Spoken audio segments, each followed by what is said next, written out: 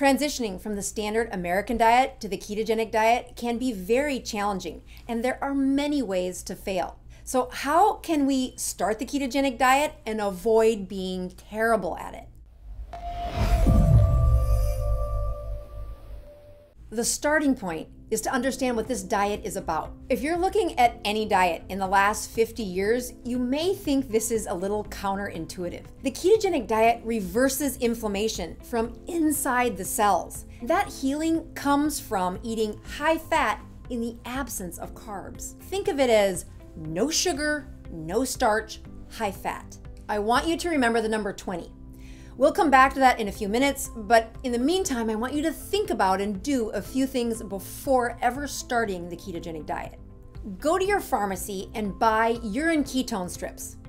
The ketogenic diet means you have ketones in circulation, and unlike excess sugar, when ketones are abundant in your circulation, you pee them out. This provides an easy, cheap way to measure them. Pee on a ketone strip and see if you're making ketones. When my patients start on the ketogenic diet and they feel like it's not working for them, my first question is to ask them, are you sure you're making ketones? No ketones in the urine instantly tells them that they've been eating too many carbohydrates for the way their body is working right now. That number will change over time, but you won't know what it is without looking for it. And that's the best part of the ketogenic diet. It is measurable. And with urine ketone strips, it's instant feedback. You're not on the ketogenic diet if you're not making ketones. One tip, buy a small quantity and be sure the cap is on tight. Those ketone strips go bad when they're left open to air. So I tell my patients when they start the ketogenic diet to put 2 or 3 of them in their pocket and use them in that day, measuring instantly, are you in ketosis or not? Next, look up the words medium chain triglycerides, or MCT, specifically C8 or C10. This is a special kind of fat that gets absorbed, not digested. Zip right through the intestinal lining and into your liver. And your liver then unzips this nutrient into burnable fuel called a ketone. If your liver is not used to making ketone, this supplement makes it very easy for your liver to get back into the practice of doing so.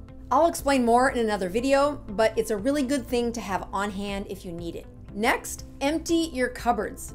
This diet has a lot to do with your relationship with food. Old habits will bounce you off the keto wagon easy as pie. There are carbohydrates everywhere. They're at your work, on your way to work, on the way home from work, at your break from work. Your friends eat carbs, your neighbors eat carbs, your church eats carbs. They're everywhere.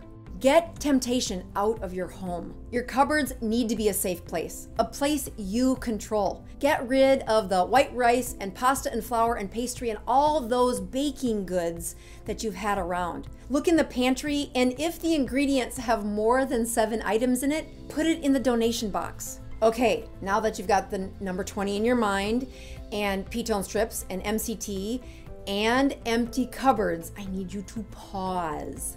Starting the ketogenic diet means introducing big changes in your behavior.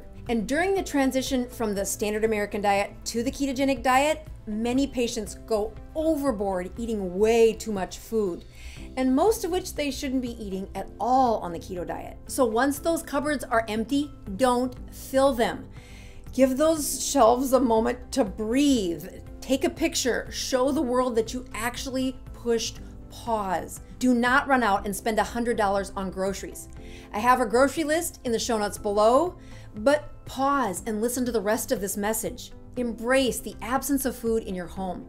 You're not going to die without the access to all that stuff for a day or two. We will fill them with simple foods that should be on the ketogenic diet, but respect the pause in this process. Remember that number 20? Yeah. It represents the best place to start for how many carbohydrates you should consume in a day on the ketogenic diet.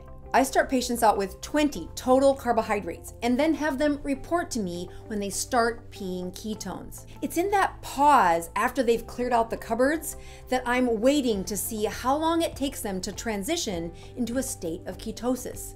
I encourage folks to eat out. Use buffalo wings dipped in ranch or blue cheese, or I encourage them to go have a burrito bowl. Hold the rice, hold the bean, extra queso, extra meat, and some grilled vegetables. These are the kind of meals that are low in carbohydrates and high in fat and flavor. That fatty, satiating meal is a brilliant way to start the ketogenic diet, and there's no leftovers in the fridge for them to cheat later on. Meals like this keep those carbs under 20 and have patients peeing ketones in no time.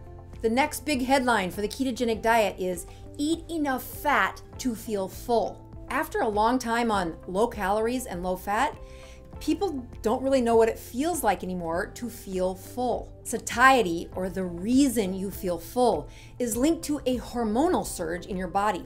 It's your body telling you that you're satiated, you're full, and it is linked to the consumption of fat. But if you've been on low calorie, low fat, those hormones haven't been active in a while. So to show them what satiety feels like, I tell my patients to eat butter. Yes, eat a stick of butter.